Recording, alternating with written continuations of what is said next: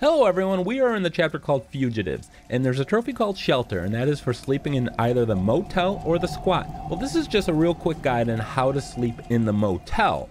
Now, when you start off this chapter, we're going to head over towards the convenience store. Well, first we have to take a stop over here to the bus stop. Now, I'm going to cut a lot of stuff out to avoid potential spoilers or anything, but after you've gone to that bus stop, we can now walk over to the convenience store. We need to get two items, money and a change of clothes. So we're going to get money here out of the register. There's multiple ways that you can achieve this goal. I'm going to use the cans of lemon juice and use Alice as a distraction to get the clerk to walk away and then go steal the money. Again, there's a lot of different ways in which you can achieve this, so feel free to do whatever works for you.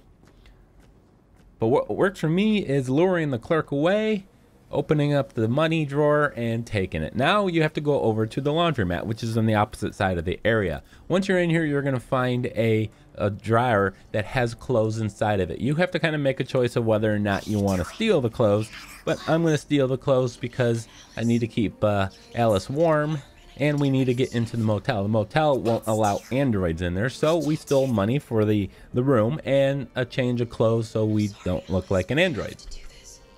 So go ahead and steal the clothes if you want, and then with the clothes and the money in hand, we can now head over to the motel and we are going to get a room. Now you're gonna have to make a choice whether or not you want to go to the motel now or if you want to keep exploring, so make sure you've done everything you wanted to do. There's a magazine in that laundromat if you're trying to collect all of those. But I'm going to go over to the motel. When you walk in, there's not much you have to do. You do have to lie to the clerk about where your ID is at, since you don't have one. A motel. But he'll let you pass. Looks like we found a place to stay. So again, no androids and no broke people. So we have both a change of clothes and the money, and we're going to get a room. It plays out for quite a bit longer, but after the chapter ends, you will get the Shelter trophy. I want to thank you guys for watching. Hit that like button and, of course, subscribe.